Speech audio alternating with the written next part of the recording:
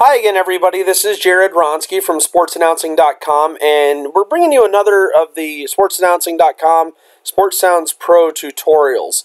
In this tutorial, we're going to take a look at something that is really come in handy. A lot of people have asked about because they want proof of songs played.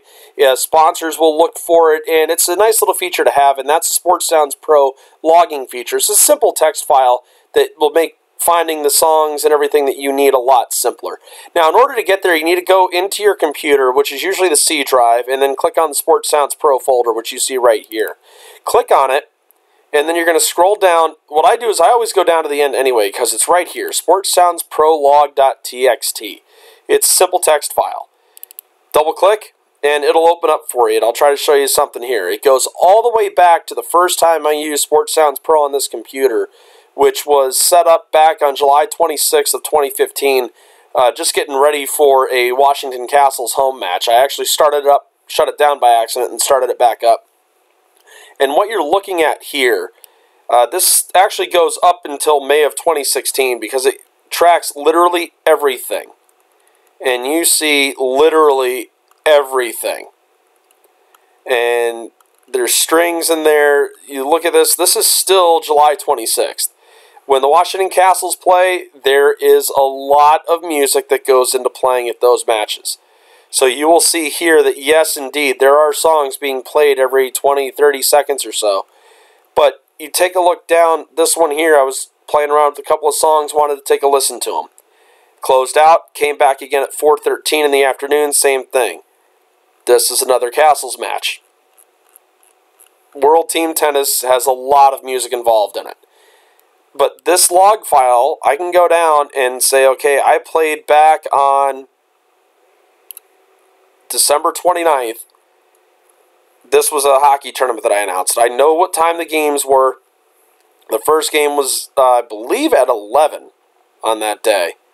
And by looking at the songs and everything that are on there, I think it was at 11 because this is the song where the team took the ice. So in here, I know what all was played when it was played. I can tell you right here the goal was scored.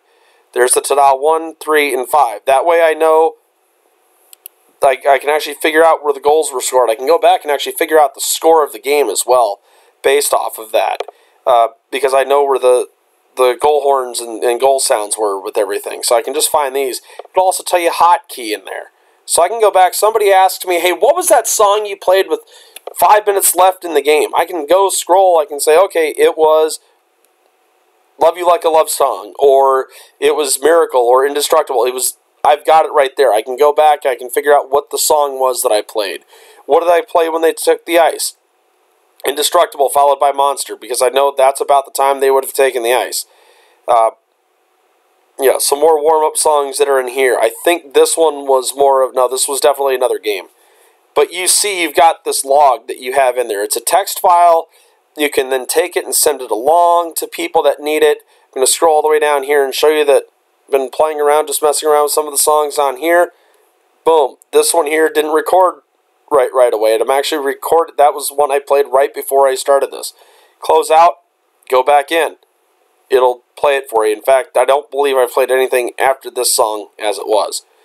So this log file will continue to be written again. So I click on it. There's still that open spot. I play a song.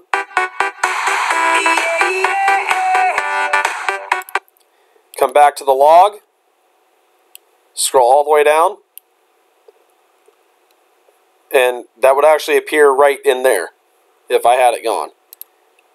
Let me close this one. I do have another text box open which could be causing the issue. But I come down here, scroll all the way to the bottom. There was a problem in there. If I were to close this, it would finalize that last song that was in there. So I know that I have that. I know that I just played Concrete Blonde Joey. There's Rio Party Shaker, and it's writing in the Concrete Blonde song. Once you close out and end the log, it will put that in. So you get done, close out of Sports Sounds Pro. You can now copy and paste that log if you need to send it in to somebody to prove, okay, we played X amount of songs. It depends on your facility. Some want it, some don't. But it's also good to go back and see how many songs did you actually play for an event. have fun with it, play around with it a little bit, just keep track of it, and keep having fun out there. If you have any questions about this or any other features with Sports Announce Pro, be more than happy to answer them for you. Just send me an email at dj@sportsannouncing.com. Be happy to get with you as quickly as I can. Obviously, there's events going on, and doing a lot of events in and around the D.C. area and throughout the Mid-Atlantic region. But more than happy to help you out if you need any help. And keep having fun out there.